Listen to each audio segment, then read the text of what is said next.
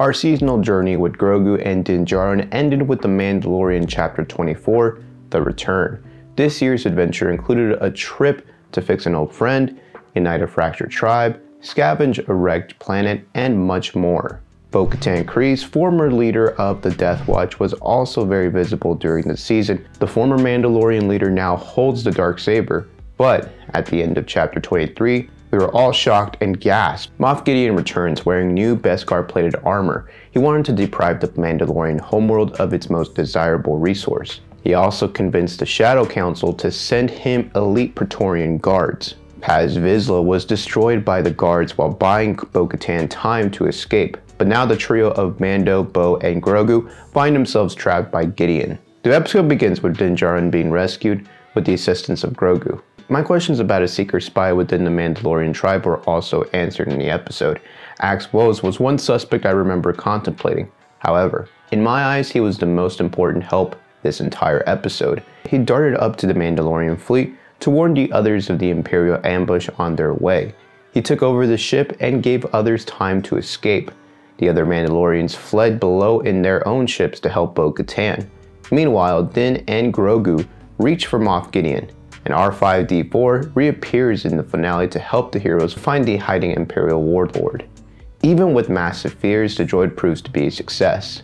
The Imperial ambush on the Mandalorian flagship begins in the sky. After securing his helmet, Axe decides to take the ship down to the atmosphere. Much respect to the character for basically risking it all. I also like to thank Rick Famuyiwa for his directorial work. He's directed a total of 6 episodes for the show, and I can't wait to see his upcoming work in the upcoming Ahsoka Disney Plus series. And he should have a really well-paced episode based on the stuff he's directed on the show. And the show's music is just outstanding. I've enjoyed the different variants of the title theme that we've gotten this season. In comparison to other Star Wars film projects, the show just feels right in tone overall. I also gotta give Jon Favreau and Dave Filoni a ton of credit as being the showrunners of the show. Bo-KATAN and her fleeing troops seek underground refuge from the Empire. The survivors of the Great Purge say that they were able to farm old indigenous plant life underground. Bo-KATAN, impressed by the feat, is later notified that her cavalry has arrived. The armorer flies alongside the rest of the Mandalorian fleet through the dark clouds above. As they fly off to regroup, Bo-KATAN tells her people that it's time for them to take back their world. Din and Grogu are drawing even closer to Moff Gideon, but there are shield barriers that are holding them back. R5 assists them again and shuts down each wall one by one. Even with mouse droid's interferences, R5 assists the heroes in getting through Gideon's security. Grogu and Mando enter a dark room full of Moff Gideon clones. Even though they were all terrified, they were able to drown and destroy the clones. Moff Gideon is irritated, but his reinforcements are busy after the Mandalorians return for blood. The entire tribe darts downward with their jetpacks to save their planet. Mando and Grogu are inches away from Moff Gideon, and he says that his clones had potential to be something greater after being infused with the Force. This obviously is a reference of the outcome of him drawing Grogu's blood during his capture way back in the beginning of the show. Gideon lost his Force-sensitive clones and seeks vengeance now. He and Din meet for battle as the elite Praetorian guards emerge. Gideon stumps Din's effort to save the child as they corner Grogu. There's no time to cry as Axe Woes rides the sinking and burning ship further down to the atmosphere. He warns Bo-KATAN and Koska Reeves, played by pro wrestler Mercedes Varnado, that the ship is sinking to the base. Bo-KATAN goes down to assist Mando in escaping Moff Gideon to get to Grogu. But Bo finds herself face to face with Moff Gideon now. She fights him in combat with the DARKSABER, and Grogu is meanwhile playing with the guards. But he comes way too close to danger and falls down the above rails. He is nearly a goner until Mando appears. The two rally and defeat the guards with the sweet combo of the Force and elite Mandalorian combat. Axe Woes exits the sinking ship in time before the flames could reach him. But Bo-KATAN fails to outperform Moff Gideon and loses the DARKSABER. The warlord brags about salvaging the planet and saying that Mandalorians are very weak, minus their trinkets and medals. Bo-KATAN, on the other hand, tells them that Mandalorians are stronger together. Mando and Grogu arrive to assist her in disarming and defeating Gideon. He nearly shoots Grogu before Mando slides in and guards him with guns blazing. Bo also defends Grogu with her shield before the ship sinks into the base's core. Gideon is engulfed by the flames of the destruction. Grogu, meanwhile, uses his force shield to protect him and the others from the raging fire. The blazing crash fires burn out, and the trio can finally breathe. The next day, a ceremony is held by the tribe at the Mandalorian living waters. The armorer bathes Ragnar's head in the sacred water as he takes the oath. Din arrives and requests that the armorer add Grogu to the song to become an apprentice. The armorer informs him that Grogu is unable to say the oath and does not have a parent to speak for him. Mando decides to adopt Grogu, and the armorer agrees in telling him that this is the way. Din must now go on adventures with his adopted son Grogu Jarin, just like his old teacher did. Below the tribe in the waters, a resting mythosaur sleeps.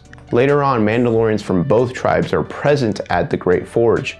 The armorer hands a flame torch to BO-KATAN to light the Great Forge. As the flames light up the planet again, all the Mandalorians let out a loud unified chant for Mandalore. Mando and his son travel to a Delphi base, where he meets Captain Teva. He requests to be an independent contractor to work alongside his son on particular missions. Teva agrees and follows up on another request from Mando. Grogu glanced over at an IG-11's detached head. Mando requests the droid's head because he needs it for parts. The two fly to Navarro to meet with Greef Karga, and Mando receives a deed to a new house in isolation between missions.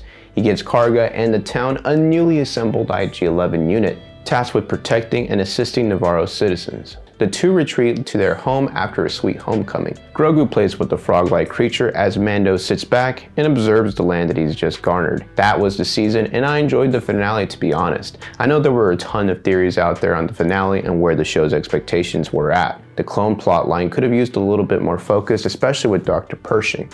But that plotline wasn't exclusive to The Mandalorian, so it could be explored in other places. This could be all part of explaining exactly how Palpatine returned somehow in The Rise of Skywalker. The Mandalorian show may be focused on an assembly of Mandalorians moving forward, but that did not prevent me from enjoying the show this season.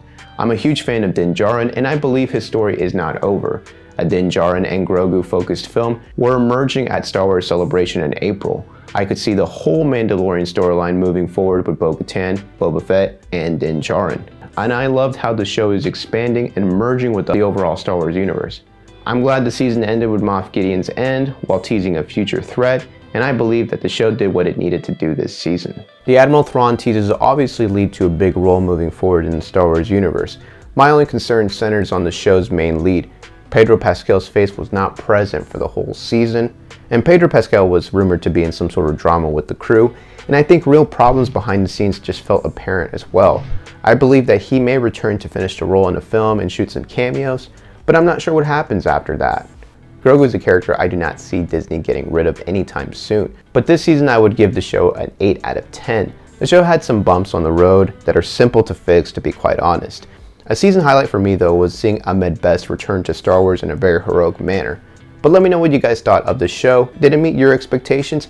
And if so, what are some of your favorite highlights from the finale and from the season?